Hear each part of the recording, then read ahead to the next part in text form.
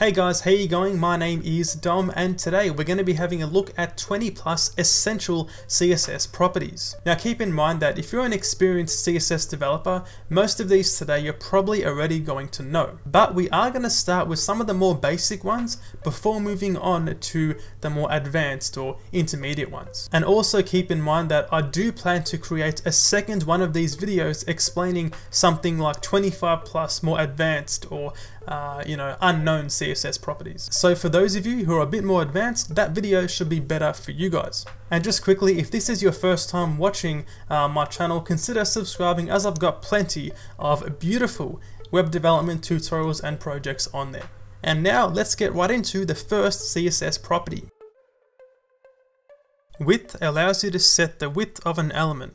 Keep in mind that you can't set the width on most inline elements such as anchor tags or spans.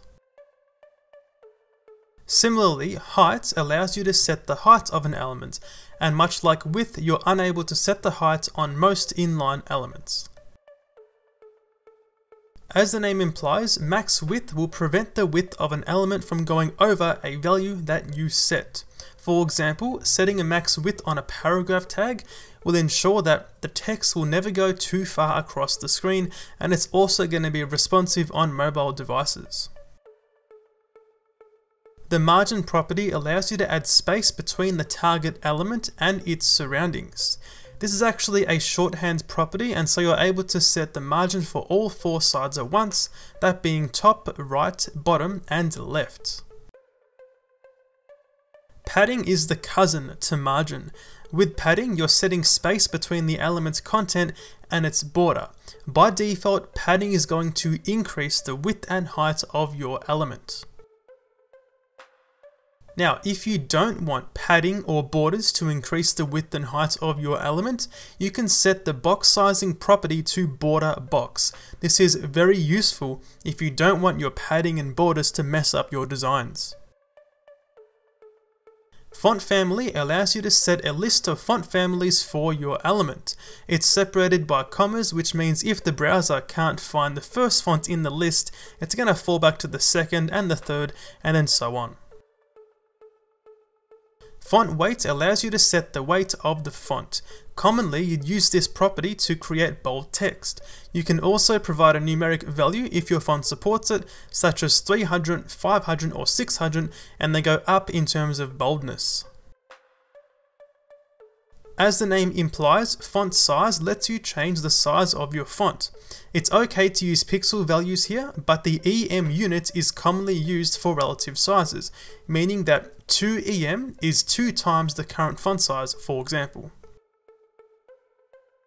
And to wrap up the font properties, we have font style. This one here is commonly used to create italic text. Text align has to be a crowd favorite. With text align, you're aligning the text within an element. This is commonly used to create centered text. Line height is definitely one of the most underrated CSS properties and is personally one of my favorites. It allows you to set how much space is between each line of text. For legibility, I recommend using a line height of 1.4 to 1.6. Letter spacing lets you set the space between your letters of text. You can use this to create fancy titles. The user select property can be used to prevent users from highlighting the text within your elements. Of course, they can always go inside the browser DevTools and remove this property, but it can be useful for things like UI components, so buttons, drop-down menus, etc.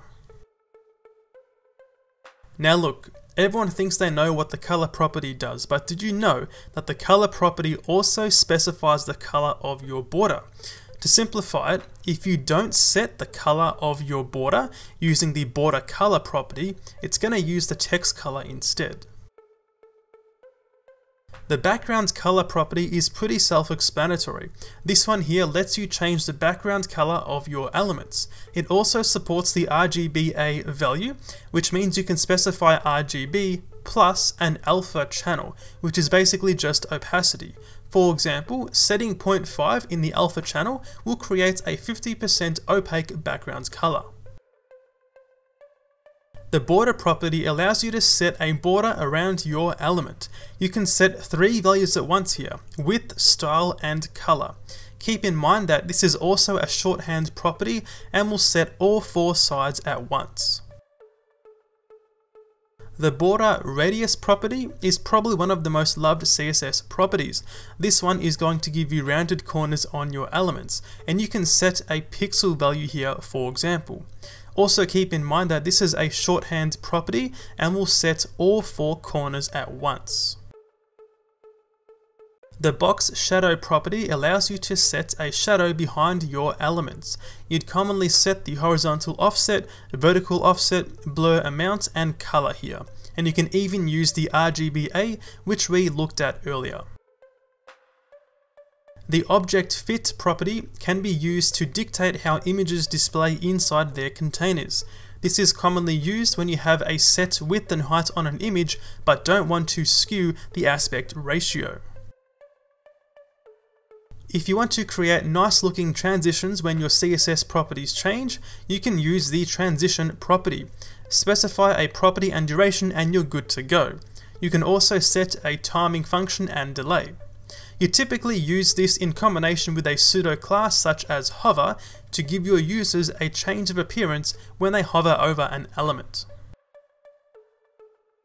The cursor property is used to change the cursor which gets displayed when hovering over an element. For example, you can set the cursor property to pointer to suggest to your users that an element can be clicked on. The display property is used to change the display behavior of an element. There are many popular values for this, including none to hide your element, or even things like flex or grid to give you access to CSS Flexbox or grid respectively. I recommend you watch some videos on CSS Flex and grid to gain some more insight into those. As the name suggests, the opacity property lets you change the opacity of an element. For example, setting 0.5 will make the element 50% opaque. Keep in mind that even if you set this value to 0, the element will still take up space on the web page, unlike display none, which will act as if the element isn't there at all. The overflow property dictates what happens when the content inside your element gets too big for its bounds. For example, if you set a 100 pixel height on your paragraph tag, you can set an overflow Y of auto to maintain the 100 pixel height, but instead add a scroll bar when the content inside of it goes too big for 100 pixels. Similarly, you can set this property to hidden to hide that extra content, as we can see right here. And that is all for today, guys. If you enjoyed today's video, drop a like and subscribe, and I'll see you guys in the next one.